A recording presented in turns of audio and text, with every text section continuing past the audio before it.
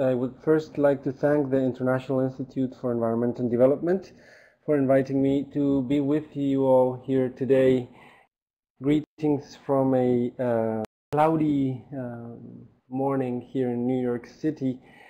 My name is Marcos Orellana. I am with the Center for International Environmental Law, CIEL, which is a public interest governmental organization that works to defend the right to a healthy environment.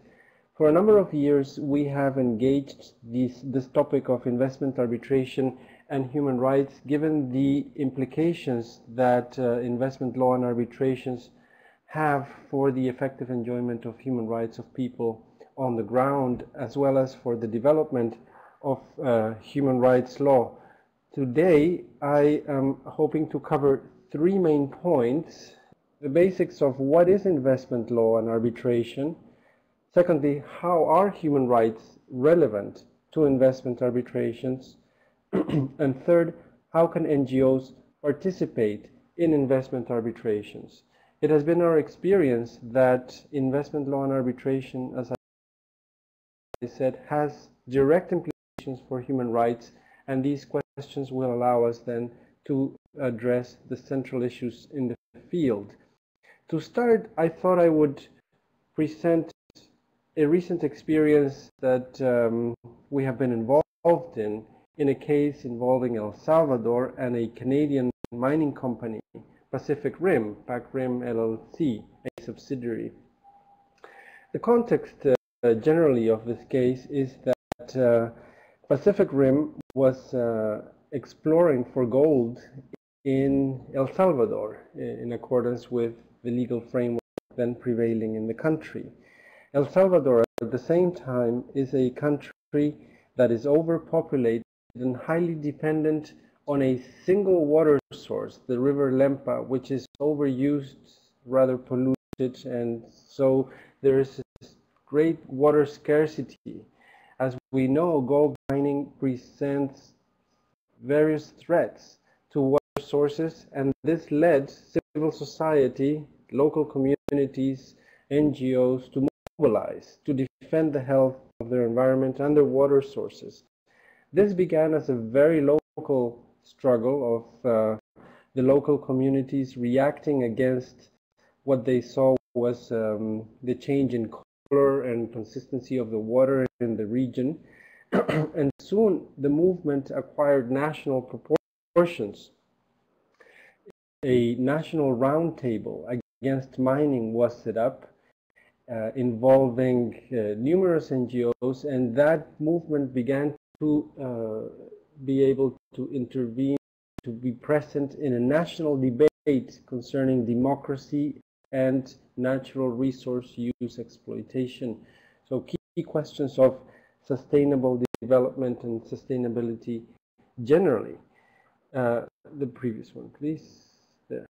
The government responded by conducting a strategic environmental assessment, so beginning a process of study prior to taking decisions regarding mining exploitation, and the investor responded in turn by initiating an investment arbitration against El Salvador under ICSID, the International Center for Settlement of Investment Disputes of the World Bank. It's a center that administers arbitration, and under the terms of the Central American Free Trade Agreement and the investment law of El Salvador.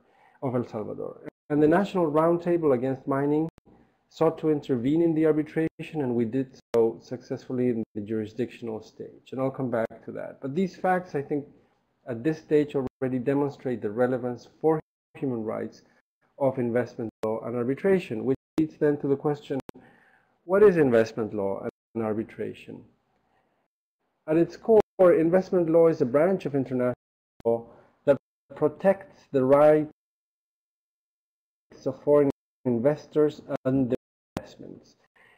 Investment law achieves this objective through various sources. Investment law sources include bilateral investment treaties, foreign investment contracts. These are contracts entered into directly between the investor and the government, as well as customary law, which refers to a source of international law that arises out of the practice of states accompanied by a belief that it is setting out a legal obligation.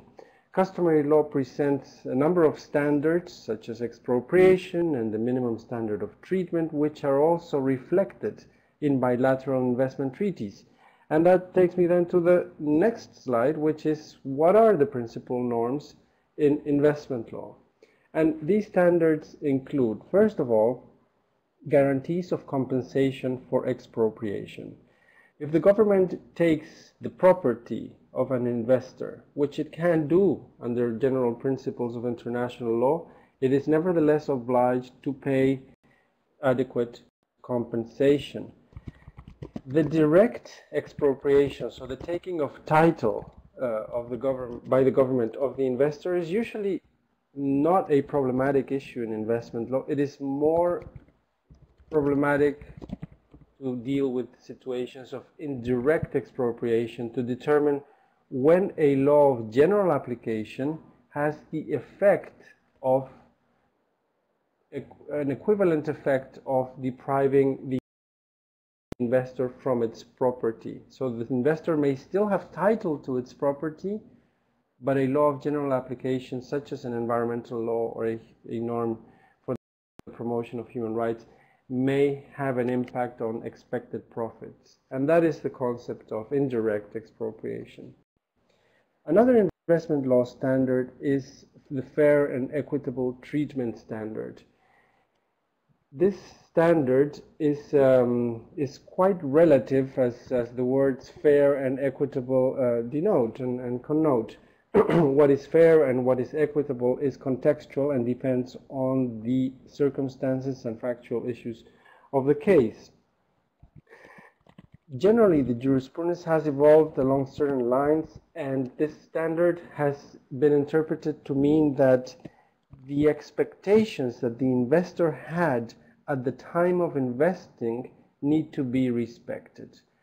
This interpretation, based on legitimate expectations, that thus presents some tensions with the power of the government to adopt measures to promote human rights and to change the legal framework in order to protect the population in situations when it becomes aware of a particular environmental risk. In those situations, the government has a constitutional and an international law obligation to protect its population, including taking regulatory measures, and if those regulatory measures affect the expectations, including the expectations of profit of the investor, then the fair and equitable treatment may enter into tension with human rights.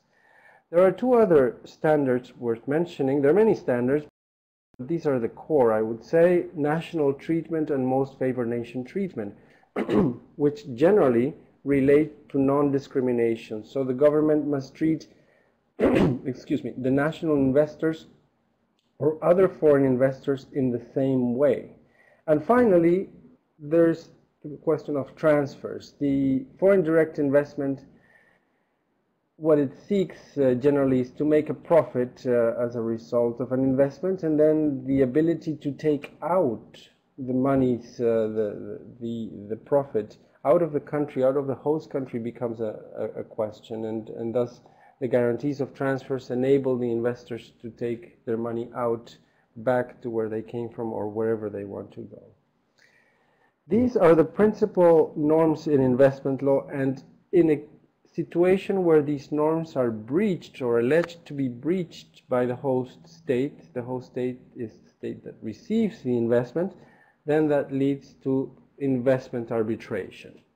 Investment arbitration is the right of the investor to initiate a mechanism for the settling of disputes between investors and states.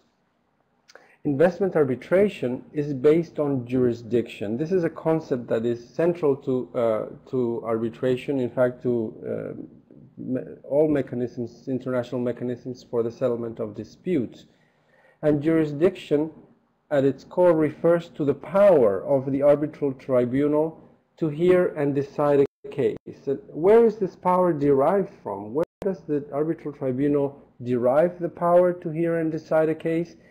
This power is derived from the consent of the parties. This consent may be found, for example, in the bilateral investment treaty. In the case that I was describing, the PAC-RIM El Salvador case, CAFTA, Central American Free Trade Agreement, contains a clause that allows the investor to bring arbitral claims. El Salvador's domestic internal investment law also allows the investor to bring arbitral claims before an international tribunal. That is where consent of the host state is present. There are other forms of consent, but the most prevalent sources are bilateral investment treaties, and with the proliferation of bilateral investment treaties, which now number more than 3,000 around the world, and with the expansion of investment, foreign direct investment in volume also around the world, we see an expansion of the arbitral system of disputes that are being submitted to investment arbitration. With the expansion of disputes of bilateral investment treaties and of investments, we see potential tensions between this field of international law and human rights and the environment. That leads me to the third point in this investment arbitration, which is related to the arbitration rules. How is the specific procedure governed? And this is where the arbitration rules come about. These are rules that determine what should happen in the process. ICSID contains a set of arbitration rules which are applicable in ICSID arbitrations, unless the parties otherwise decide. And the same goes for UNCITRAL rules, which are applicable in situations where the parties decide to arbitrate according to the UNCITRAL rules. Usually this choice is given to the investor in the bilateral investment treaty. The bilateral investment treaty will contemplate a menu of options that the investor can choose from, and that choice will thus determine the specific arbitration rules that will govern the procedure.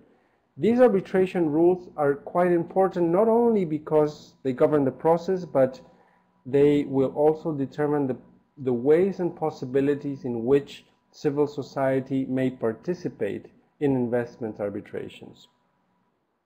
And in deciding whether or not to participate in investment arbitrations, that leads to a discussion of how are human rights relevant to investment arbitrations. There are various ways in which investment arbitrations may implicate human rights. The investment may involve human rights issues. The investor may be responsible for human rights violations or infringements, or the dispute may involve measures adopted to protect and promote human rights. In all these situations, human rights law may be relevant to the arbitration, and the question thus is, how can NGOs participate in that arbitration? And this gets us back to the question of procedural rules, the extent to which those procedural rules, either in ICSID or in UNCITRAL or others, allow for NGO non-disputing party participation. There is a tool that ICSID and UNCITRAL utilize, is the amicus curiae brief, describing how there are certain issues of international human rights law relevant, how there were issues relevant to the arbitration involving mining and empowerment and other issues in South Africa. So this is an example there. An amicus brief presents information or perspectives from civil society that help the tribunal decide the case. So this talks to the point that the information or perspectives must relate to the arbitration, specifically to the issues under consideration. For cases where NGOs have presented or have sought to intervene as amicus curiae, include the Methanex case versus the United States, a Canadian corporation that was alleging violations of the North American Free Trade Agreement as a result of measures adopted by the state of California to protect ground drinking water. the case of Bywater Gulf in Tanzania, which involved a water concession, a privatization process. A similar case, the Suez Vivendi, Argentina, which involved also water privatization in the context of the economic crisis that faced Argentina a few years ago. The Piero Foresti case that Jason Brickhill addressed, and the Pac Rim case that I was speaking at the beginning. If we could identify a couple lessons learned or best practices, we would have to note that a request by an NGO to the tribunal for leave to submit an amicus curiae submission should demonstrate at least 4 things.